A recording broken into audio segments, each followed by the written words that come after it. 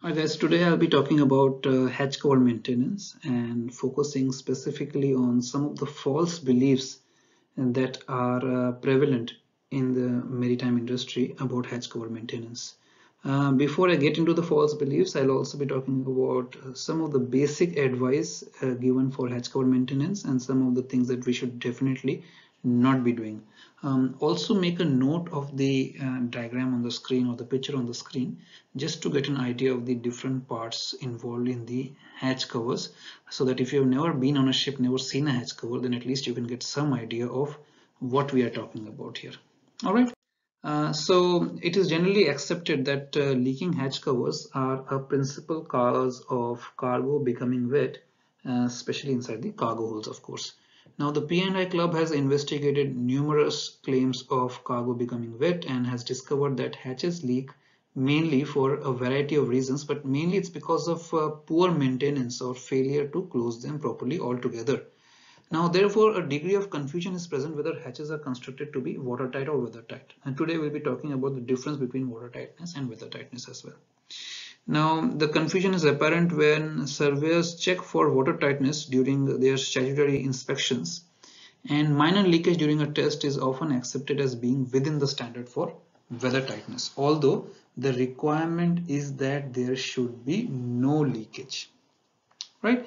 So some of the basic advice for hatch cover maintenance is that you must rectify any steel to steel fault before renewal of rubber packing, because renewal will not be effective if steel to steel contact points are defective, and expensive rubber packing will be ruined after only a few months of use. You must replace the missing or damaged rubber packing immediately and replace them in lengths of 1 meter, because it's easier to manage when you replace them in lengths of 1 meter. Also easier to change them when required then. Keep the hatch combing tops clean and the double drainage channels free from obstruction. Open the hatch covers to clean the combing tops and the double drainage channels after loading specially bulk cargo through grain or cement ports. Keep the cleats and the wedges in serviceable condition always and correctly adjusted. Keep hauling wires and chains adjusted correctly. Attach the locking pins and chains to open the doors and hatches. Keep the wheels, cleats, hinge pins, haul wires and chain tension equipment well greased as well. Test the hydraulic oil regularly for contamination and deterioration, and keep the hydraulic system of oil tight. Ensure that the oil tank of the hydraulic system is always kept filled to the operating level and with the correct oil. Now, especially if your hatch covers are old, you will see how quickly they consume up this oil. So if the older the ship, it's better that you keep an eye on this oil level in the hydraulic systems. Because we will be using oil-based hydraulic systems, there will be some kind of oil spills, especially as the ship starts to get older. So make sure you clean up the oil spills, and if the leak cannot be stopped immediately, then approach it with a save all kind of a mentality to contain the oil and empty it regularly. All right, engage the twin deck hatch cover cleats when the panels are closed. Give notice that maintenance is being performed so that no one tries to operate the hatch cover when you're carrying out any kind of maintenance. Remember that continuing and regular maintenance of hatches will be definitely more effective and less expensive than sporadic inspection and major repair.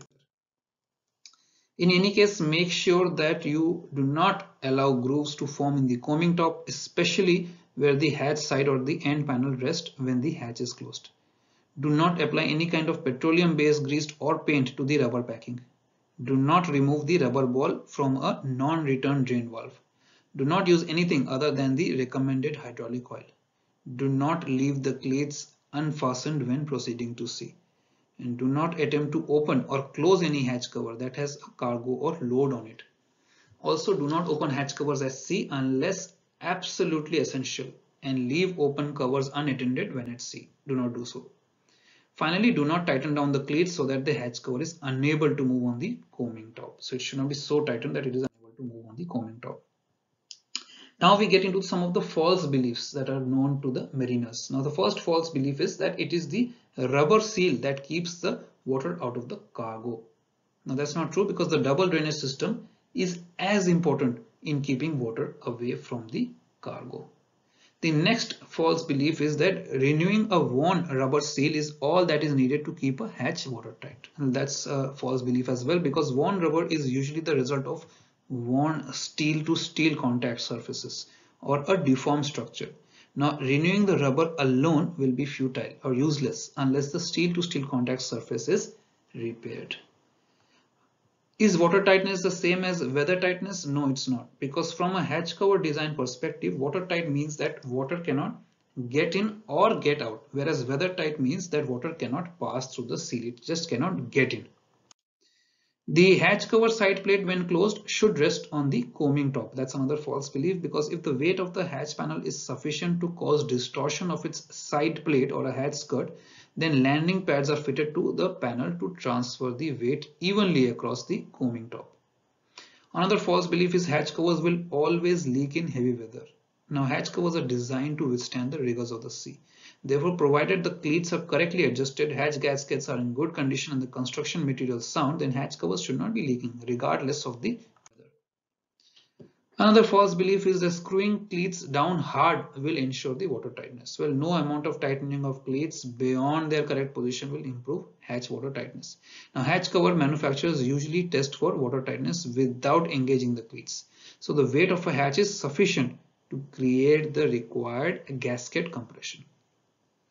Another false belief is that the use of hatch cover tape will ensure water tightness. That's not true, because the use of a sealant tape gives a false sense of security.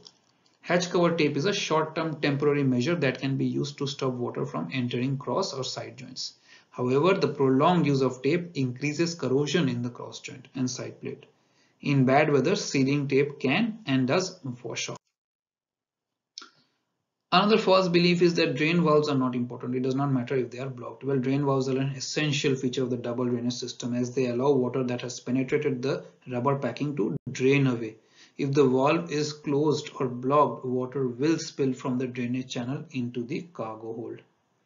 When carrying cargo on top of hatch, it is not necessary to fasten cleats. Well, that's a false belief as well, because cleats do prevent excessive movement of the hatch as the ship bends and flexes in a seaway, but they allow limited movement to ensure correct contact between the hatch and its coaming, preventing hatch damage. Cargo loaded on the hatch does not secure the hatch to its coaming.